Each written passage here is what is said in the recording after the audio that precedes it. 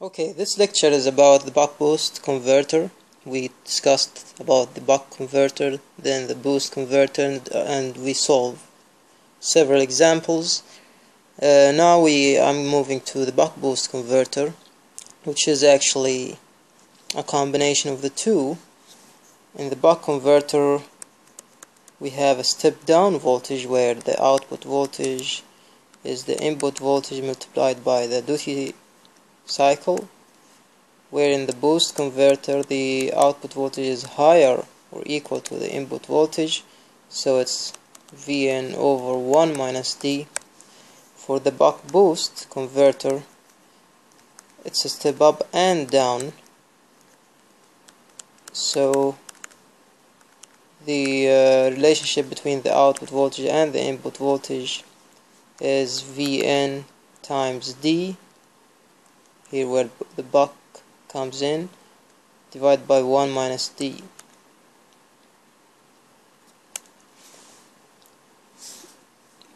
But even in this converter, to derive the equations that governs the system operation, we have the same for assumption that this converter is already working on steady state. We have all the components are ideal, so we don't have losses.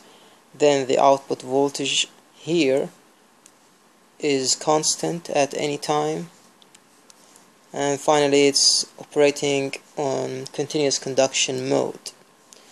So let's continue. I will first begin with mode number 1 for this circuit.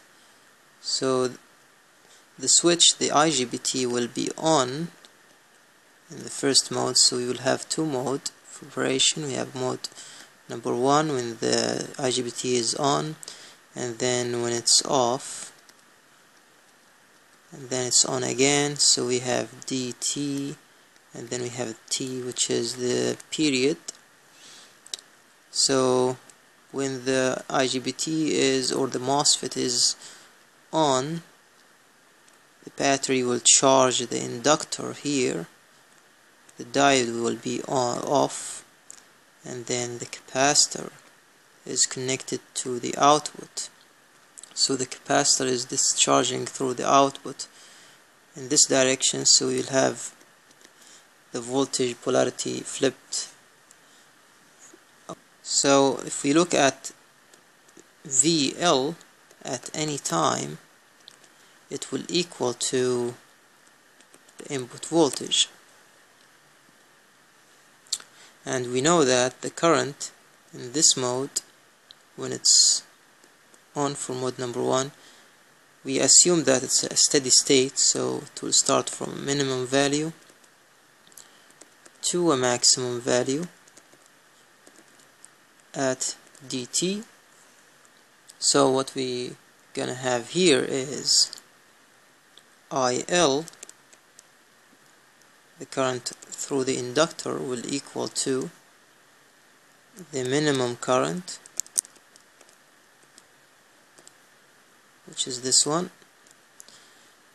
plus the rate of change of the current with respect to time, which is VL, the input voltage, divided by L multiplied by time. So let's say this is number 1, equation number 1. We know that delta IL is equal to the maximum current minus the minimum current. From this equation, we have this is the slope, so I max minus I min will give me delta IL. So let's say this is equation number 2, and if I want to plot the voltage,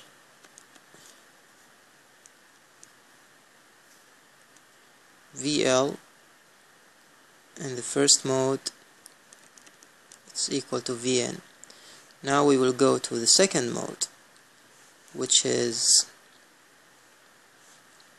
when the current is,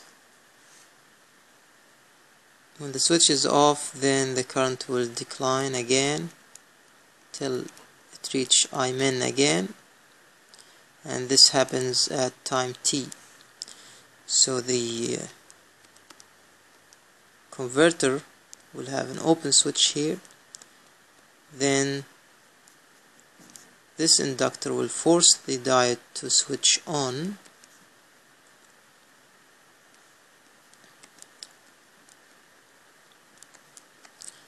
in this case the inductor will charge the capacitor and will supply the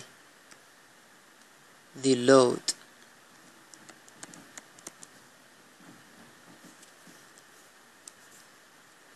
The source will be disconnected from the load, and this time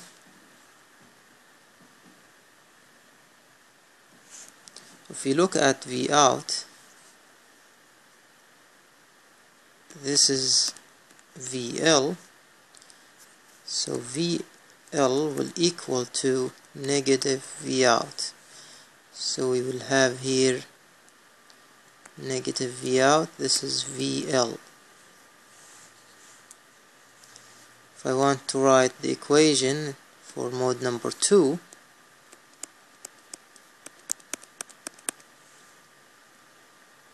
then IL at any time will equal to I max, which is here, minus the output voltage divided by L multiplied by T minus dt. And since we are gonna make T equal to the period, which is T capital, at T capital we will have IL at T capital is I min, which is equal to I max minus V out over L T minus dt. In this case, this is equation number 3 and this is equation number 4. So from equation number 2, which is this one, and equation number 4, which is this one, we can find a new equation,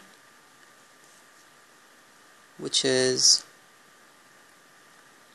Vn divided by L dt is equal to V out over L T minus dt, and then taking T as a common factor, it will go with this T, L will go with this L, and then finally we will get V out over Vn is equal to D over 1 minus D.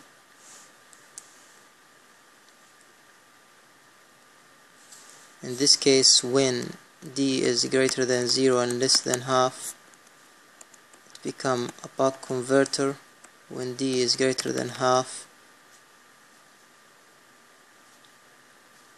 and less than 1, we will get a boost converter. So it's a buck boost converter. Now for an ideal buck boost converter, the input power is equal to the output power. The input power from the battery for the source is equal to the output power. So Vn times the average input current will equal to V out square over R. In this case, Vn times In is equal to, let's from this equation here use V out, so it's gonna be Vn times D over 1 minus D whole square multiplied by 1 over R. So Vn times In is equal to Vn square times d square over 1 minus d whole square multiplied by r. The square will go with this one. We will get In in average equal to Vn times d square over 1 minus d whole square times r.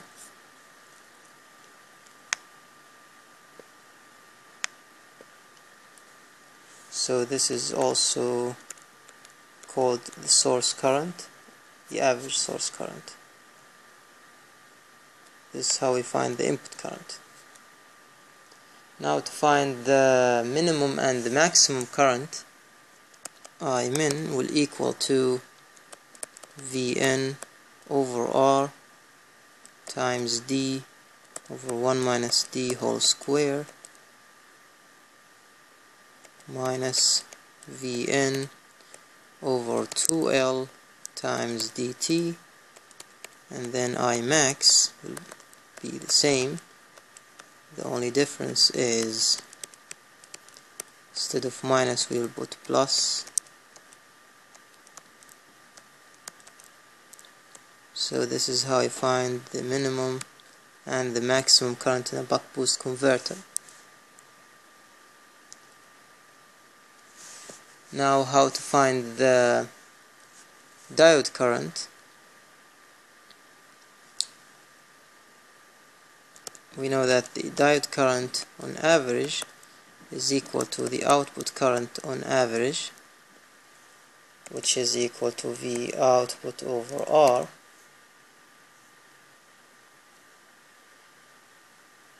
And since I diode is equal to IC, which is the capacitor current plus the resistance current,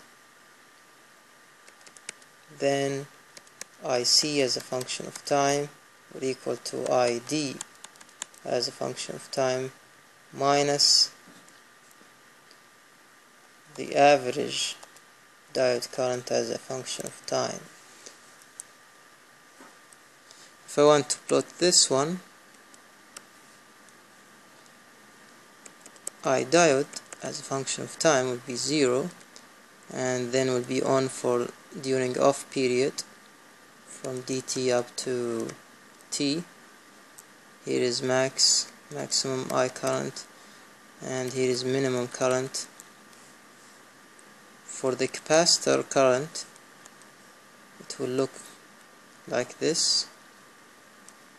It's minus V out over R, which is minus IR, and then it will be identical to the diode current for the second period.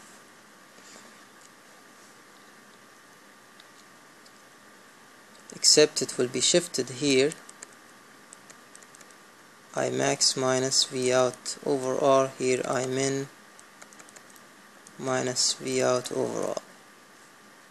So this is IC.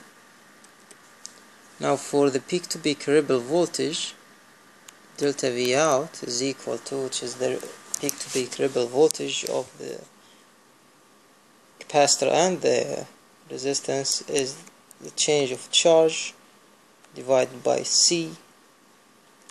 The change of charge is simply V out over R times dt divided by C. Here is delta VC V0, so C should be greater than D, and D here should be at maximum over R F times delta V out over V out, and here the load resistance should be at minimum, so that we will avoid working under DCM mode. This is to the capacitor that is needed to reduce the peak-to-peak rebel voltage of the output. For CCM, condition L must be greater than 1 minus d square times R divided by 2F. This is another factor that affects the operation of the converter. So next I'm gonna solve an example that will make everything clear to us for this type of converter.